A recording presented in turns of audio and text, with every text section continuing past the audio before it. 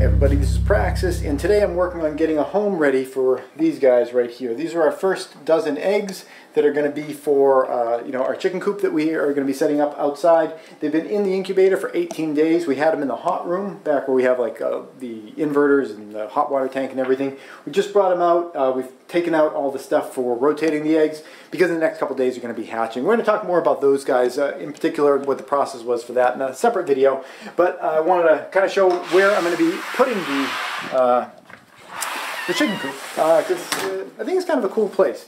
Where we're going to be sticking it is right in this wall here. Now this hole in the wall with a tarp over it, I set that aside. I left that open in order to have a very large opening if I wanted to bring large things in and out of the greenhouse that couldn't fit through the door. It's a full 3 feet wide, and that was just kind of like a what if kind of thing. And what if came up, and I think I'm going to use that opening actually for the chicken coop. So the chicken coop will be on the outside of this structure, but we're going to have some doors there so we can access it in the winter so we can get eggs. I know chickens don't lay the most amount of eggs in the winter, but they do lay eggs occasionally. This will mean we don't have to go out into the snow to check on them. And also the warmth of the greenhouse. The greenhouse, even at night in the winter, very rarely goes below 32 degrees. So having that warmth on this their doors is going to help to keep the chicken coop warm, so I don't have to do any kind of backup heating. Let's go outside over here and I'll kind of show you what that's going to look like. All right. This is where I've been prepping some of the boards. There's nothing particularly interesting about that, just a bunch of 2x3s, which are $5 a piece now.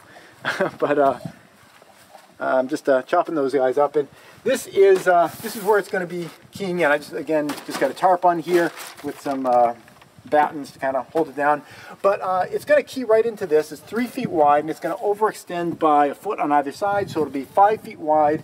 It's going to be 3 feet deep coming out over here, and instead of putting supports out in this area, which was my original plan, to sink in some concrete and have some supports to hold this end of it, I think I'm just going to have a cantilever off of the wall there, which means it just kind of overhangs.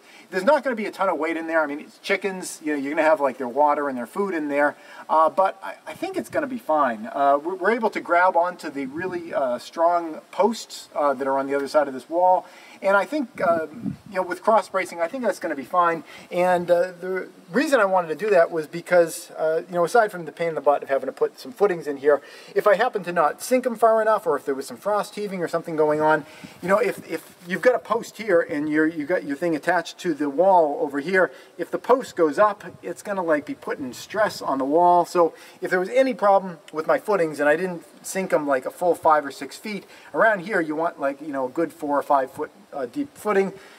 That's a pretty deep footing. So I was thinking, why not just not do it at all and have the thing hang off the wall? I think it's going to be fine. I know the way the structure is there.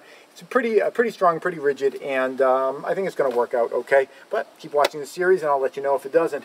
So like I said, 3 feet deep, 5 feet wide, and then coming off the back wall there'll be a door so they can get in and out, and they're going to come into a chicken run, which is going to be kind of over here. I don't know the exact size and shape of their run area. I want to make it big enough so they got plenty of room, but at the same time I don't want to make it so big that it starts pinching into this area, because we're always coming up those steps around, heading back over that way to get to the root cellar. And eventually what I want to do over here where the toy boxes are over here, I want to set up kind of an outdoor cooking setup there. So this would be kind of a place where you'd come and hang out. There'd be outdoor cooking, as people do that. So again, I don't want it to really bite into that area too much.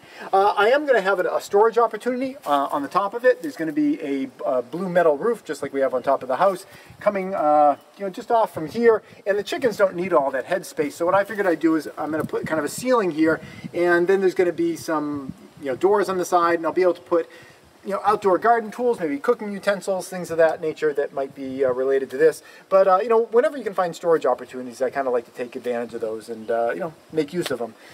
So that's the plan. I'm just starting to chop up wood now. I got some time, 3 days before they even hatch. I'm going to be inside for, I don't know how long, but I'm sure it'll be plenty of time for me to finish this thing up. But the clock is ticking. That's it. Thanks for watching.